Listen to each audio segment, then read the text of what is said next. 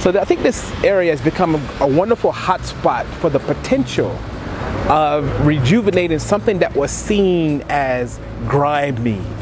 You know, the juxtaposition between the wonderful art and all the things that are happening from the film space here, from Pata Pata to, you know, all the fashion that's coming up, is the fact that the juxtaposition between the challenges that the city faces and the extraordinary sort of art, and how art is provoking a different sense and a different feeling about the potential of the city.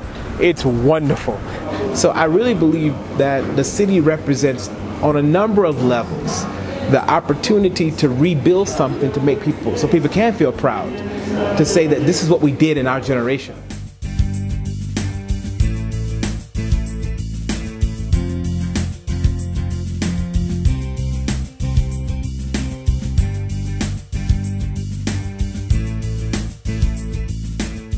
The song Pata Pata, the essence of the song means so much to South Africa that it was smart for this business to leverage that, because if you look at the decor, if you look at the designs, if you look at the art, if you look at how the tapestry, you look at the entire way they've set up their environment and how they bring music, what they're really doing is sustaining that legacy. And they're fusing that essence. And when people come to South Africa, I'm imagining that a good chunk of the business that they have at Pata Pata here at this restaurant is largely tourists.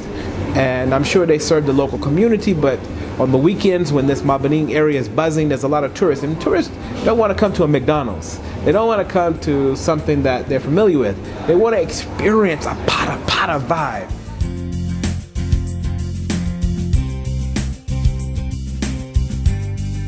So what's really important is, once you study the market, once you understand their values, and once you understand what it is they deeply desire, then you can begin to create and conceptualize a messaging platform. You can begin creating sort of an aesthetic that appeals to them. You can create sort of campaigns that you know, are consistent with, and the relationship can evolve very sort of naturally. And oftentimes, some people don't always know what they want. So if you're really smart, you can dig into the unconscious of people and decide, how do I trigger instincts and desires in the consumer to make them want to consume something that they didn't even know they wanted. And I think that's the better brands.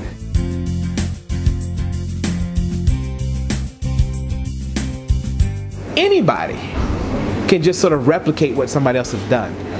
But there's so many beautiful nuggets and so many diamonds in culture and background and the most African culture's background, that if you take those diamonds and if you take that incredible sort of history and you fuse it into where there's a need and there's a desire in your own heart, and get people around you who can help sort of cultivate and refine that process, chances are you're going to blow up.